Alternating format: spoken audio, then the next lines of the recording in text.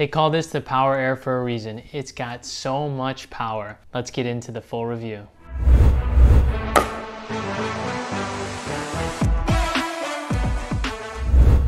So in this review, we'll get into the specs and pricing of this paddle. We'll talk about the performance. And lastly, we'll talk about who this paddle is best for.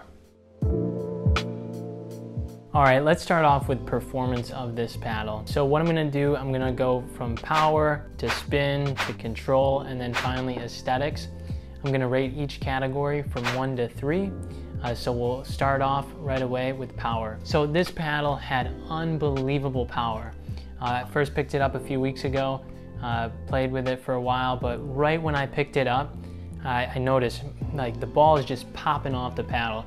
Was missing some long to start. With my drives, I could just completely rip the ball. 3 out of 3 for power. I did feel like, singles especially was really great for moving the ball around. And then in doubles, when I'm trying to be really aggressive, had a lot of pop on it. Spin, I would put this right up there with a top tier paddle, a top spin paddle, because I really felt like it had a lot of good spin.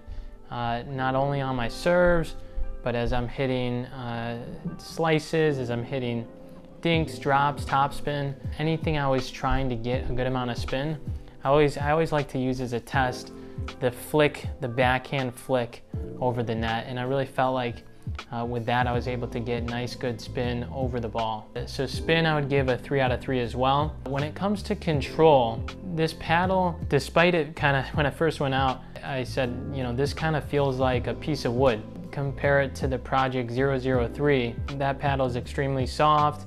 It actually sounds quiet coming off the paddle. This is a much louder noise. It has quite a bit of poppy noise coming off, but it still has good control. I'm giving it a 2 out of 3 because it's definitely not a control paddle because of the power it has. I still felt like I had enough control to where I felt comfortable.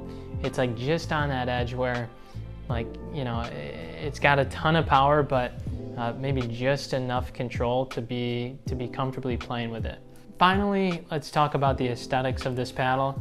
I would say just like the Project 003, very similar design. Selkirk has done a great job of just making the paddles look extremely appealing. This cutout sleek, the edgeless guard I think is just a cool design.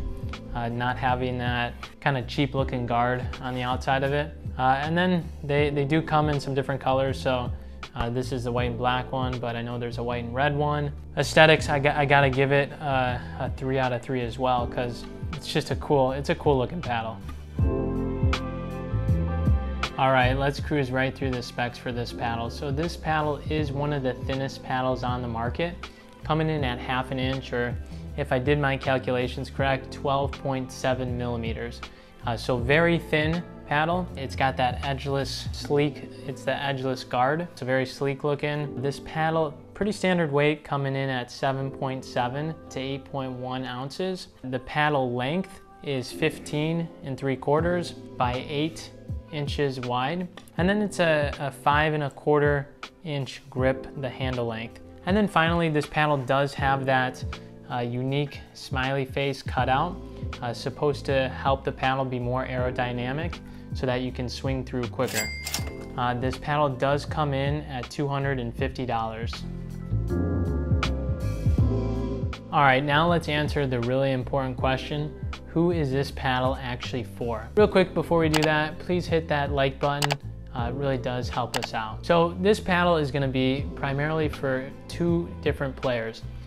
It's really an all-around good paddle for a lot of people, but the 2 specifics I would say, number 1, it's that player that is really an aggressive player, attacks a lot, so you're looking for even more power to strengthen your strengths even more. The second type of player this is for is really for that all-around player, so you're looking to maybe add a weapon to your game. Right now you're pretty good at everything, but there's not one thing in your game that really stands out. So you're looking maybe to elevate a portion of your game, and that could be the power that this paddle brings. This paddle is not going to be for someone that's a really patient player. Your strengths are defense. you know, really kind of the opposite of the Project 003. This paddle doesn't give a strength to the control player. This paddle wouldn't be for you if that's the case.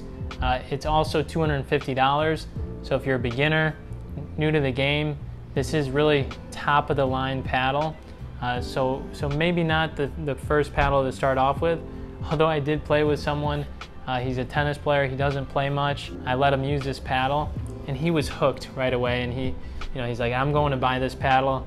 Don't really need to try other paddles because this paddle is just, it felt so good to him. Because again, he's an aggressive tennis player. He came in and was being an aggressive pickleball player, and this felt really good for him. I hope you liked this video. If you did, please again hit that like button. Stay tuned for more videos like this. Quick, before you go, we've got a discount code from Selkirk. It'll be in the description. So if you do want to pick up one of these paddles, check out the description for a discount.